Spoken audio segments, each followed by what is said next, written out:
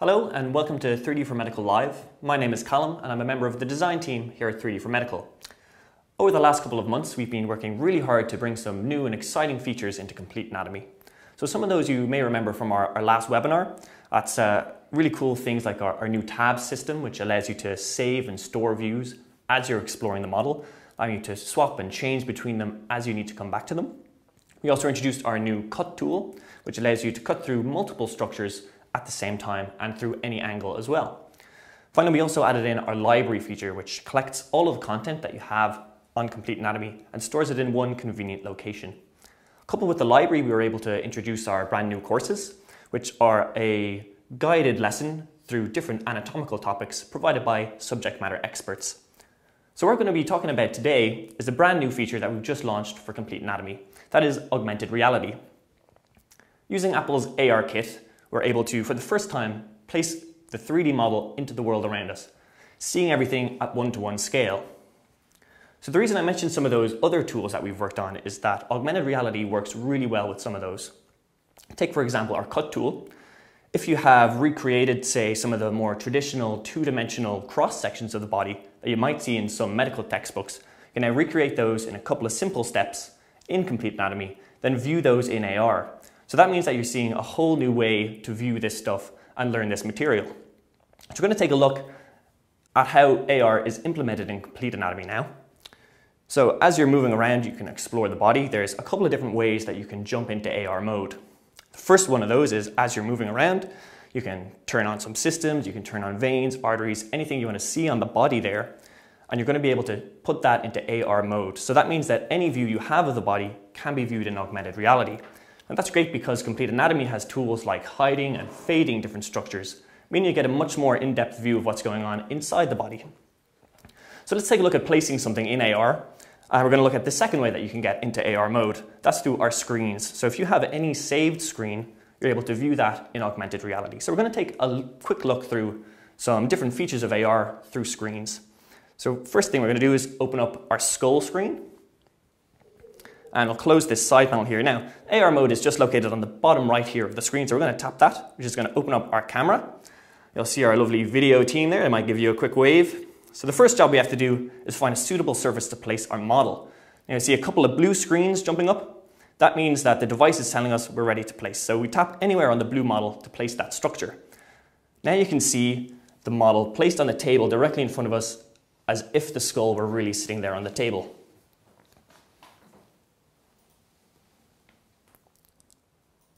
So as we move around, you can see all the detail of the model and the really cool textures that are put on there. So one of the things we often hear from our users is just how difficult it is to learn about the bones of the skull. The reason for that is because they're so tightly joined together, it's really difficult to visualize how they all combine and to see the different surfaces that make them up. So what we're going to do is we're going to use Complete Anatomy's explode function in augmented reality. So we're just going to tap this button on the right, and that's going to push each of the different structures away from the center. It gives us a really clear view of all the different details in the skull that you just wouldn't see otherwise. So in particular, we'll look at the sphenoid bone right in the center of the skull there. So that's one that we always hear a lot about because it's so difficult to learn. It's because it's placed right in the middle of the skull. So here we can see one-to-one scale, exactly the size and shape of this bone. See all the textures, the surfaces, how it joins to the other bones around it. Something you just wouldn't see without AR. Now, so there's a couple of other really cool features we're going to look at in AR now. And to do that, we're going to jump out of explode mode. We're going to go back to our library. So that's a quick look at the skull. Next thing we're going to look at is the heart. So let's jump back to our library and pull up our heart screen. So there's a couple of tools applied to this screen as well. I'm going to jump right into AR to take a look at those. Again, tapping AR mode down in the bottom corner, searching for our plane. Now there we are, so we can place our heart directly onto the table. Now we see the heart one-to-one scale, again, as if it's sitting directly in front of us, which is really cool. As we move in and out here, you can see the different labels popping up. So they're giving us contextual information as we explore the model in 3D space. really helpful for helping us to focus on what we need to learn from this particular screen. As we move right into the model, you can see those labels just fading away so we get a really clear view of the model. Now, because the heart's quite small, it's quite difficult to get that view inside of it. So what we can do is, using the scale slider on the left here, we can scale our heart up and down. So let's blow him right up to the maximum. This is 3 times the size of a normal heart, and it allows us to really explore the model fully, get right in close to those spaces that would otherwise be really difficult to see. So there you can see the valve, how that connects, see all the different structures of the heart and how they come together to make up the whole.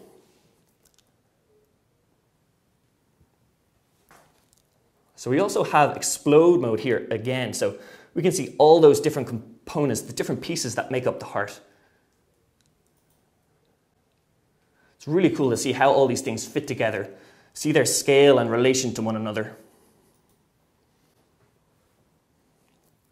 So once again, let's just pop that back together and jump back to our library to look at some other cool features of AR.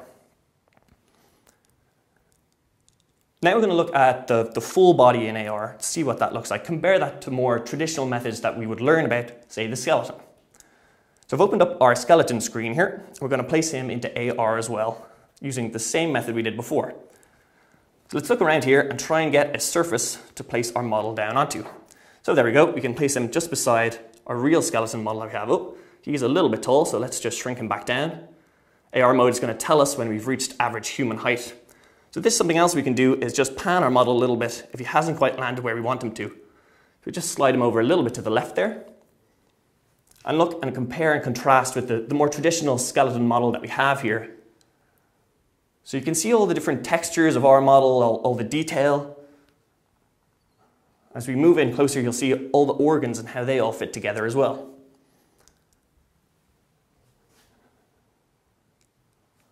So as we move around, we can see we've used some of the fade tools here as well, letting us see a really clear view into that lung area. As we move around and explore, we can see the relational scale of all these organs and how they fit together quite compactly into that torso area. So as we're exploring, if there's something we don't quite recognize, that information is available to us as well. So we just tap on the model, and that will give us that information that we need about that particular organ.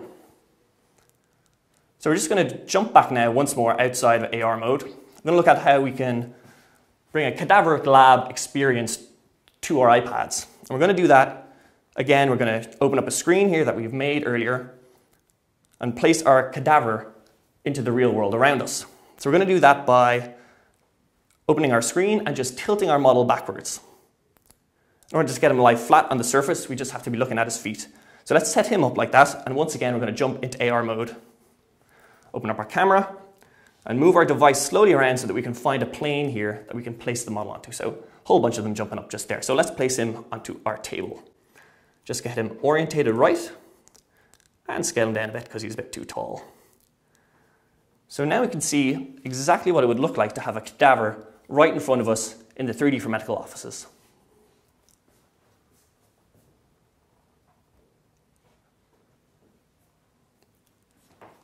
So again, we're seeing a view here that would be very, very difficult to simulate without AR. Seeing all those organs, how they fit together, the space that they occupy within the body.